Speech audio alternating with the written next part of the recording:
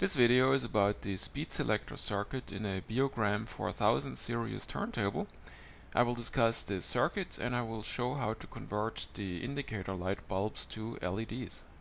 For more information, please visit my blog at beolover.blogspot.com or go to my website at www.beolover.com. This shows the relevant part of the speed selector circuit. At the heart of the circuit we have relay 1.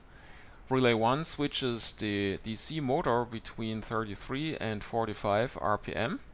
In its natural unpowered position, relay 1 is in the 33 RPM position. So when the turntable is turned on by pressing start, the motor runs at 33 RPM and the 33 RPM indicator light is on via this switch within the relay. Now there are two ways to switch the turntable from 33 RPM to 45 RPM. One way is to press the 45 keypad. That pulls the lower end of the relay to ground and thereby switches the motor immediately to 45 RPM. At the same time, this switch flips over and the 45 RPM indicator light bulb comes on. This state latches via the connection that is dotted red to the base of IC2. As soon as the 45 RPM light bulb is turned on, this line is pulled high and that turns on IC2. Once IC2 is on, the relay is permanently powered even if the keypad is released. This creates a permanent condition where the turntable remains in 45 RPM. Pressing the 33 keypad, this state can be interrupted by pulling down the base on IC2 to ground, which interrupts the current to the relay, and so it releases and goes back to its unpowered ground state. At that point, the turntable runs again at 33 RPM. Another way to turn the turntable to 45 RPM is via the auto switch feature. The auto switch feature is controlled by the position slide and it can also pull up the base of IC2. This shows the relevant part of the circuit for the auto speed switch. The auto speed switch is triggered whenever the turntable does not detect a 30 cm record and then proceeds on to find a 17 cm record. The speed switchover is caused by this lengthy band on the position slide. When this band passes in front of the light sensor, this is IC1 down here, then transistor 17 turns off, which causes a high potential at its collector. And so this high potential then is able to charge this capacitor C21 sufficiently high because the slide is slow and the band is long. And so when the voltage is high enough, then IC2 is triggered and the player is switched over to 45 RPM. Whenever a smaller band passes through the detector, then capacitor C21 of course also charges, but the time is not long enough and so the potential does not get high enough to affect the switchover. The auto speed switch needs to be prepared for the case when a 30 cm record is playing at 33 RPM. During the playing of a 30 cm record, the 45 RPM switchover band of course also passes through the sensor at some point, which would charge up capacitor C21. However, transistor TR8, its base is connected to the detector arm circuit, and whenever the detector arm circuit detects a record, transistor TR8 is turned on, which pulls down the line that goes to IC2, and this prevents the charging of C21, and so the auto speed switch is disabled while a 33 RPM record is playing. I decided to convert the speed indicator light bulbs over to LEDs. This here shows the indicator panel from the bottom, and so these two compartments, these shield the light bulbs. It is very easy to remove these compartment covers. One can simply push them back out of these grooves here, these two grooves, and then the light bulbs are revealed. Now the light bulbs are held in place with these metal clamps. So here I already removed the metal clamp.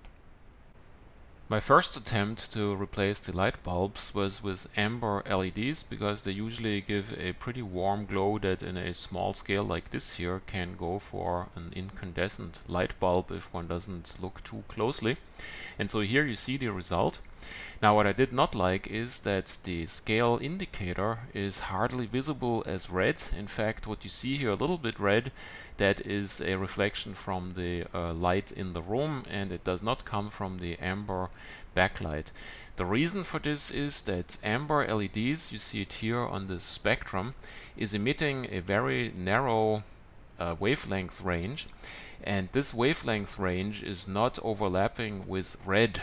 And the issue here is that we need red light that we can reflect from the red indicators. Now the dashed line here, that is the spectrum of an incandescent light bulb, and so you see it has a very wide spectrum that covers a vast range of the wavelength spectrum. Now here we see the how it looks with an incandescent light bulb. This is from my Beogram 4004. And here you see that we have a beautiful red reflection on the indicator. The reason for that is, of course, that the incandescent light bulb emits a strong component that is red, and so it can be reflected. Now the solution to this conundrum is to use a red-green LED, which can be tuned to look pretty much like an incandescent light bulb, because you see here the incandescent light bulb has very little blue light in there that gives them this nice orange glow, but we have a lot of green and red, and so if we use the right resistors for the two LEDs that are in that one LED bulb, then we can get a very realistic looking incandescent glow. So let's see how this looks like. Here you see my implementation of the red-green LEDs. In fact, what I used here are red-blue-green LEDs, but I cut off the leads to the blue LED because we really don't need the blue one to get an incandescent light glow from these LEDs. These here are my two resistors. One is a 3.3 kilo ohm and the other one is a 1000 ohm. So the green LED runs on the 3.3 kilo ohm and the red one on the 1000 ohm. This here varies depending on the LED models because the three colors or two colors that are in these combination bulbs, they can widely vary in their intensity per voltage that is applied, so one needs to play a little bit with each of the products that one could consider using here. What I found out by trial and error is that one should use a LED that is fairly bright, so I would recommend something that has maybe 60 millicandela or more per LED in here. It's interesting to note here that I had to push the LEDs over as far as I could to achieve a homogeneous illumination of the scale, because LEDs emit from the front end, and they are much more directed than incandescent light bulbs, but in combination with roughing up the LED bulb with my Dremel tool, this yielded a fairly even illumination. To make this perfect, I put a little strip of tape on the inside here to shield this side of the scale a little bit from the light that comes out of the front of the LED, and that gave pretty much an exact copy of the illumination that is achieved with incandescent light bulbs. Here you see the tape that I put in here to shield the light. If I did this again, I think I would probably simply use a black felt marker and blacken the front of the LED, and that should probably give a very nice effect. Here you see the LED lit up, and I think this is a very authentic incandescent glow that is coming out of this compartment. And here you see the result from the top.